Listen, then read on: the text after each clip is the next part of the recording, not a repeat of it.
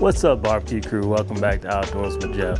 Today we're going to be making a great smoked mac and cheese on the Char-Griller Auto Kamado for the holidays. Let's get to it.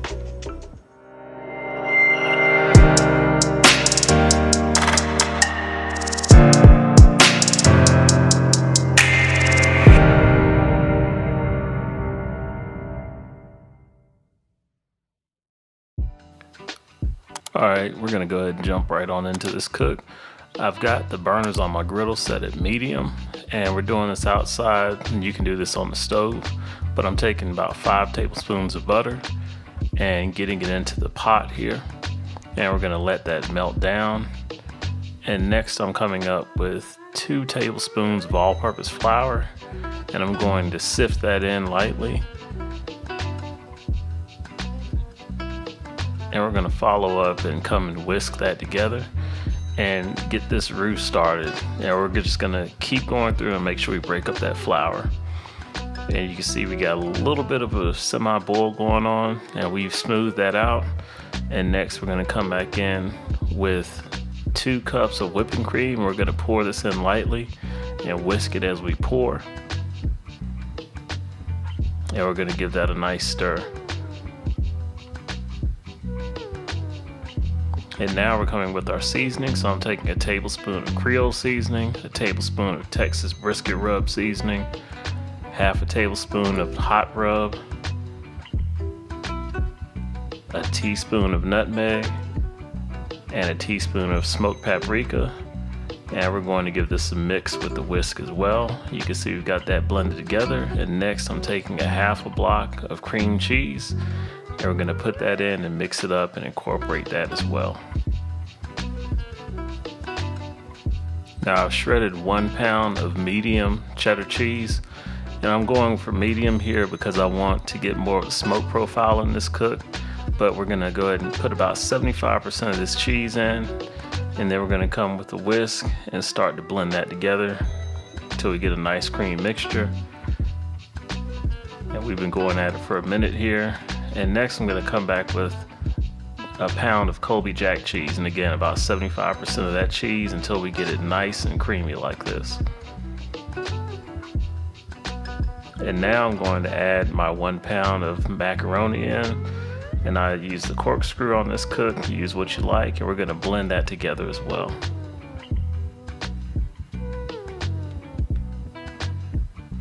And next we're going to come in and put a half a tablespoon of truffle oil. Now a little bit of this goes a long way and you don't need much, but be sure and blend it in. And next I'm going to come back and I'm going to add bacon. This is about 6 slices that I've cut up, and we're just going to mix that on in. And at this point I'm going to take a cast iron skillet that I've buttered up, and we're going to go ahead and get this macaroni and cheese in there. And we're going to smooth that out and get ready for the next portion of the cook.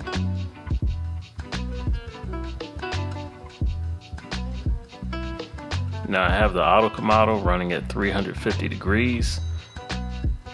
And I'm going to put in a couple of chunks of apple wood, which is going to give us some great flavor. It's not going to be overpowering, but you'll definitely taste it. And we've got that smoke going. So now it's time to get this macaroni and cheese on the grill. And we're gonna let this cook for 30 minutes. So 30 minutes are up, and I'm adding the rest of the cheese topping, and we're gonna let this cook for another 15 minutes.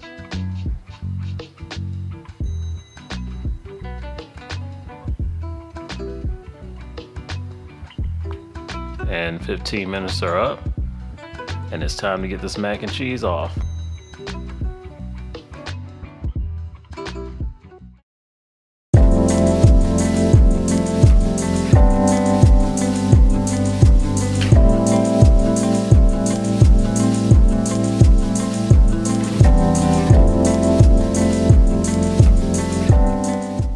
Alright guys, another cook in the book, so let's have a quick recap of what we did.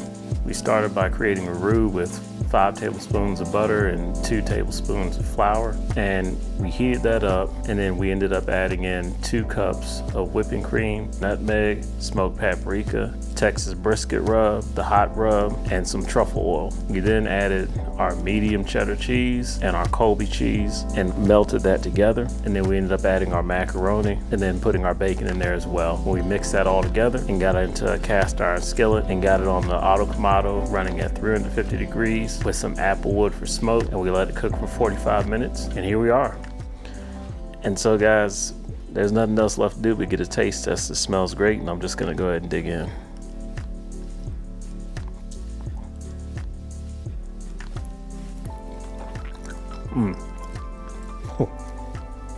That's really good.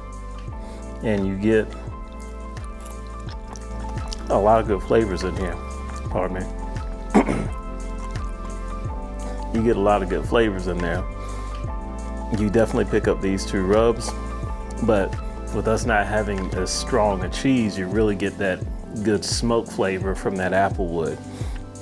Definitely taste the truffle oil in there too. It doesn't take a lot. That will make its mark, and it has a great flavor. And you also have the bacon in here, and guys, we all know bacon makes everything better. But this is a nice, quick and easy macaroni and cheese for the holidays.